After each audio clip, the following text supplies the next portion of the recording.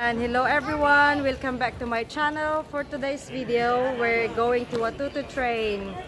Look at that, it's gonna be around Valletta. So stay there guys and I'll show you around Valletta. This is the tutu train that we're going to go. That's it. And we're at the back. And there she is.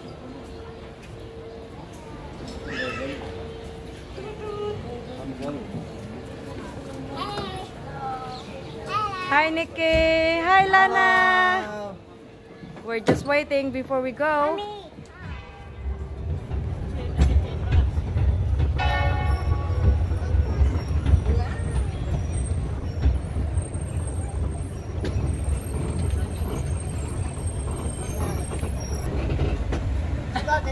Yeah, you can sit down like that. And you're enjoying it.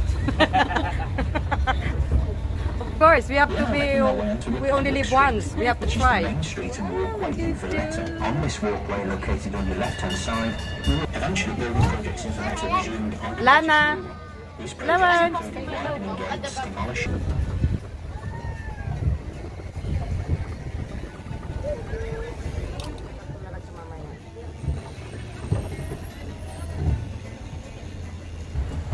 Oh, this is for the cinema.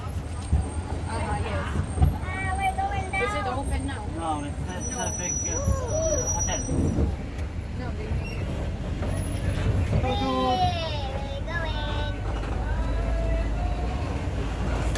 Hello!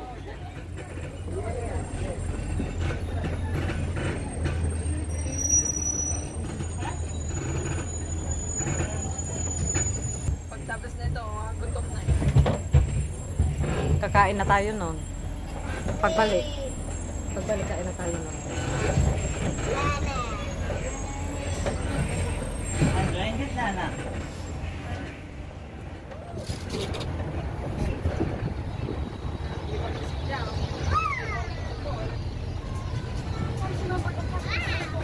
Fishing village on the peninsula across from Washington from Valletta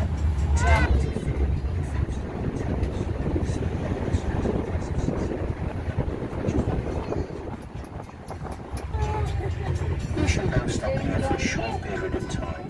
You may wish to take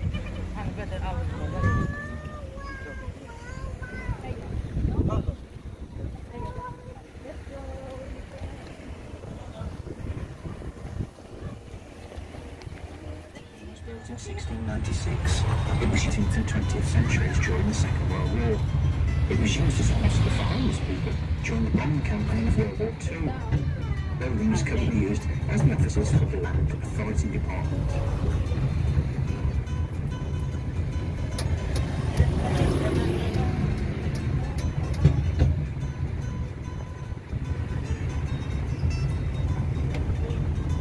On your left-hand side, one can now see Fort St. Elmo. Late in the 15th century, when the island was under Aragonese domination, and this fort was built, when the Knights of St. John decided to settle in Malta in 1530, they immediately thought of strengthening and extending the existing fortress. It was only after a devastating Turkish raid in 1552 that the fortress was then rebuilt and new defences were added. The new plan of the Great Fortress was designed in the shape of a star. Four towers stand on the angle spots to control the entrance to the two harbours either side of the fortifications. New solid constructive walls enclosed the perimeter of the fortress. These were once again suited. Oh, this is the War Museum.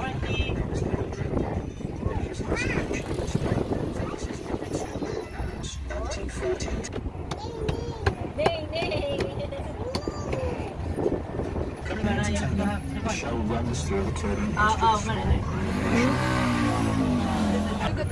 male patients, including nuns, soldiers, sailors, and families. These patients and slaves were also accommodated in the Today the building is known as the Mediterranean Conference Centre and is now used as conferences are in session.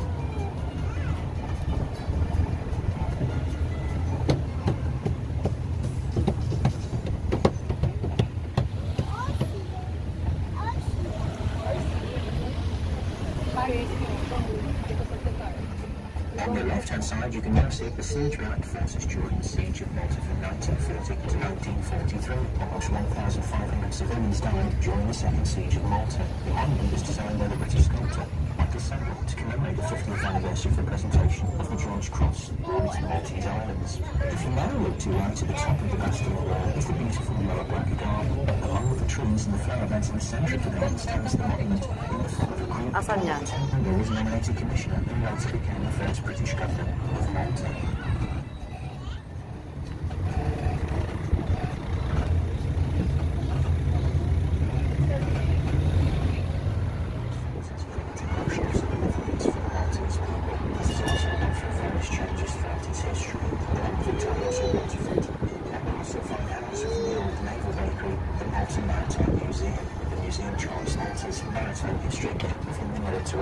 The museum houses numerous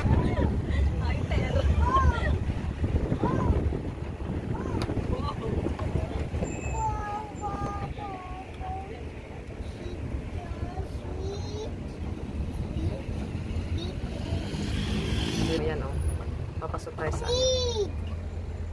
On the right-hand side, the entrance to the upper Baraka lift. The new lift started to operate in December 2012, linking the Grand Harbour to the upper Baraka Gardens and Valletta city centre. It is located in the original site where its predecessor operated between 1905 and 1973. The lift is 53 metres high.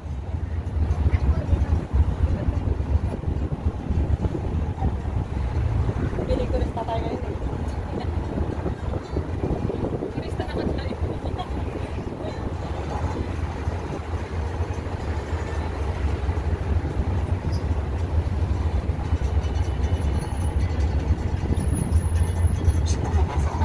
Formerly known as King George V Hospital, was not only a military building but it was initially opened in 1922 as a memorial to the men of the Merchant Navy died in World War I.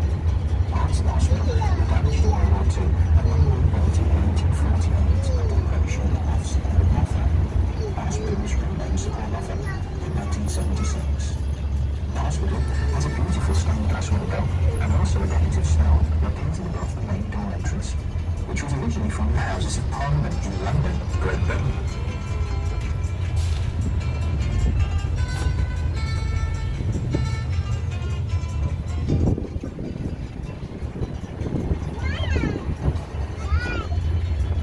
Kaparty na yung ano.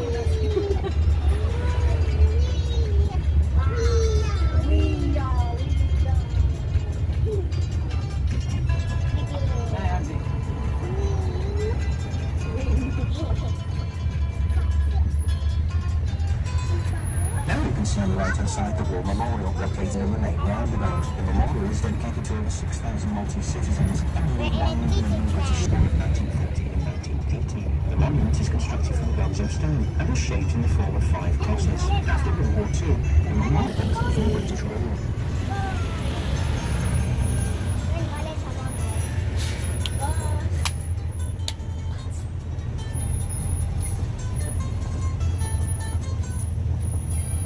Now on the left-hand side, you can now see the Phoenicia Hotel.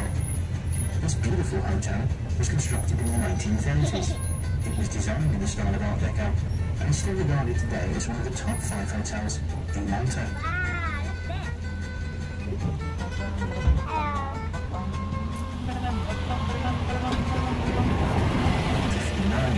However, the fountain deteriorated over subsequent decades, and then in early 2000.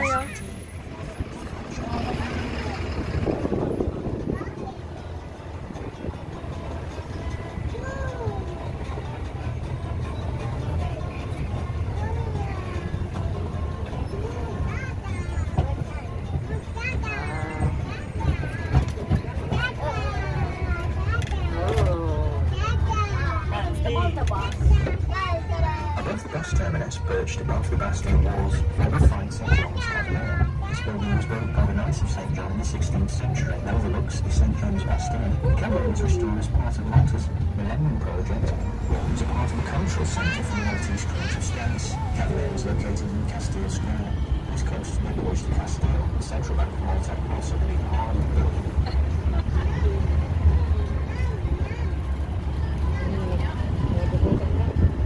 Yum yum na. Gugutom na yung kasama naming bata. Ayan na.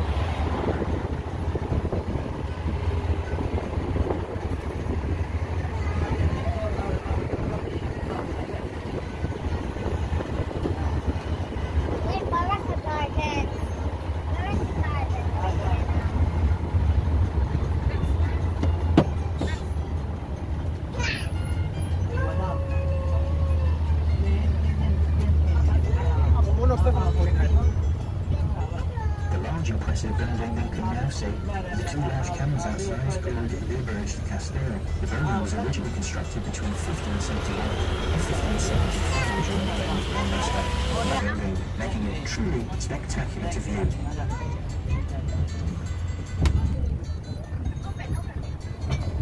Hello? Hello? Hello?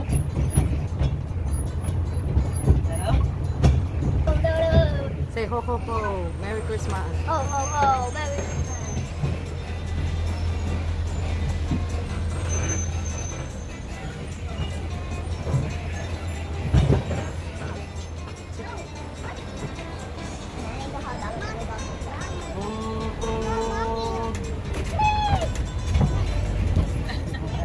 Information about our wonderful Maltese islands, you can visit the Tourist Information Office. Yung bata na makapalang The mga. Information Office offers wonderful brochures and pamphlets in other languages. Please ask our driver for directions. If you've Andre. enjoyed your train adventures above, please visit our Facebook page and give it a thumbs up, or you can visit our TripAdvisor page. We'd like to thank you for joining our train adventure. Join us for Filipino community. Maltese islands. Simply and simple. Sabi ko nga ano ng Pilipino.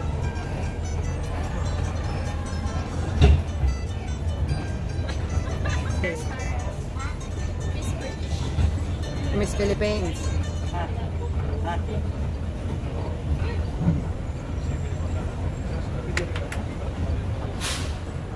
So we are here now, guys. We're gonna be parking. That's where the usual.